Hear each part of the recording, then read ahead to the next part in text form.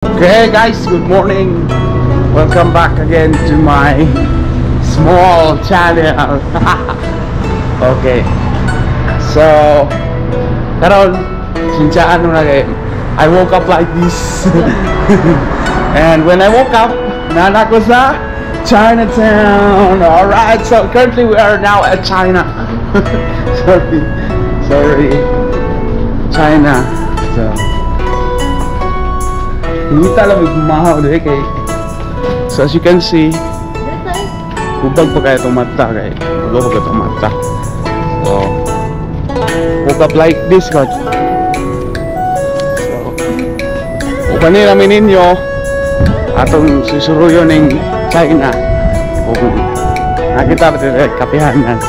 Okay. Oh, China guys.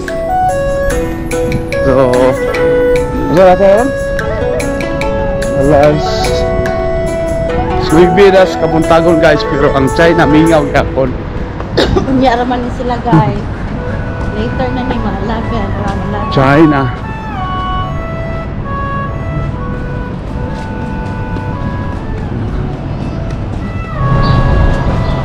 So right in front of the Chinatown is the central bus station of Adelaide. So we're traveling by bus somewhere interstate. Ana mo managkay guys. Okay, kini mo ni ang pikas endpoint sa Chinatown. Okay guys, so we just decided to buy a bread na lang. So bread me kaya may nakitaan nga coffee shop nga able sa Chinatown. So although wala may nakita, pero kana siya mga Asian inspired breads na siya. So imagine spending $61 just for those breads. Very alright. So ang nakakalungkot pa din dyan, isang kainan lang yan. Alright guys, so just continue to showcase the Chinatown in Adelaide. Hello! Woo! Bread! Bread is life. Say hi to my vlog. Hello! Watch out for my channel. Okay guys, so soon we'll be creating her channel and official channel na siya para na kami extra na masud sa among panudlanan rin. Just for fun guys. For fun. Kanya ako may for fun. Para ma-document na mga things na may panghatin sa fun kasi Upang rin no, so practice mo na. because it's good to see some kanang after few months makita ka nga pwede na mong iba before.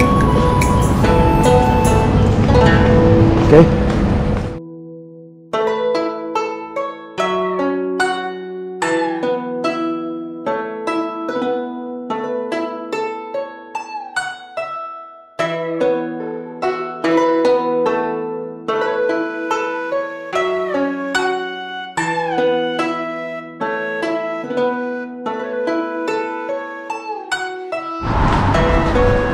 So we're just continue walking towards Asami park. Kay layo, medyo layo kay you know, Adelaide very strict kayo. City center naman na siya, so isip yun siya ngitag parkingan na. So having a car burden kayo ng ngita of parkingan na but we have no choice.